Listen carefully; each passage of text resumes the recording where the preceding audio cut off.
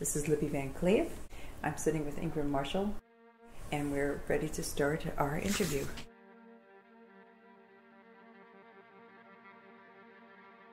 I really think a musical experience should be enveloping, and that the success of a piece could be perhaps based on that, whether or not it succeeds in surrounding or enveloping or really involving a listener, kind of in almost a narcotic way. Not to be zoned out or in a trance exactly, but to be really wrought up in it. Mm-hmm. If you can do that, I think you've done something.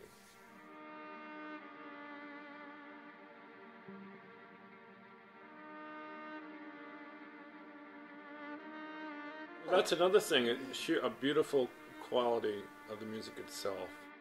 The word beautiful is hard to define, but I think in some way it's always in the back of my mind when I'm writing. I do go for some sense of the lovely or the beautiful or the gorgeous, the voluptuous, some sensuous, something that grabs, that's palpable, and is not on the surface disagreeable.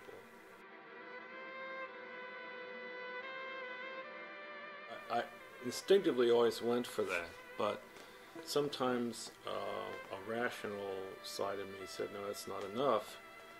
You've got to make some kind of structure here that's going to override that. And the structure is very important, but I came more to trust my instincts about going for the dark and the beautiful and the kind of endless.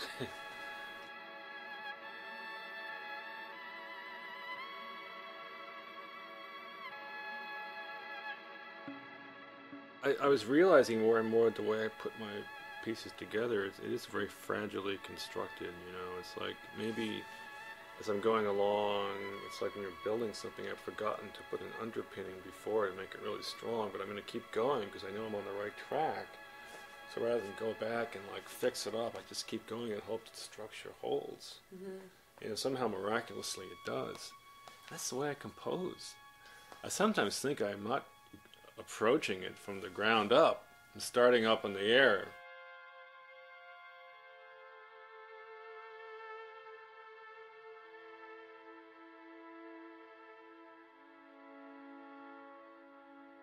So maybe structurally my music always is a little fragile.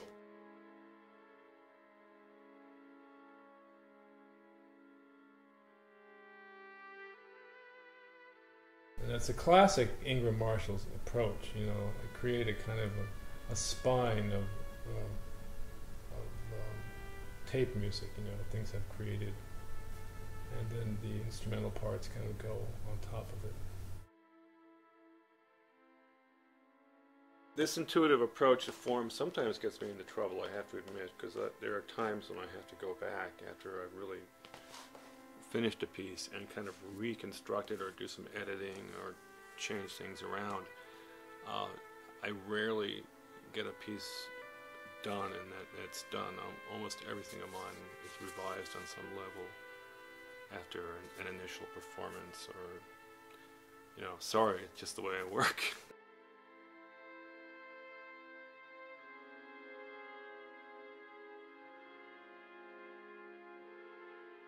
Especially when I'm out walking. Walking generates a lot of, your brain gets going. And, I do get ideas while I'm walking. And, when I say walking, I mean exercise. And ideas come and they get tried out.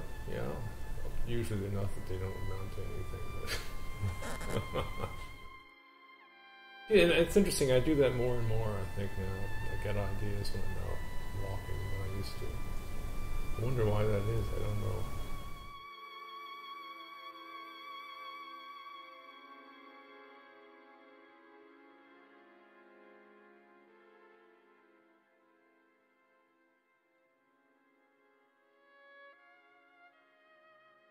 I'm a sentimental guy. My music's very sentimental, I used to think that was kind of an insult to be told that.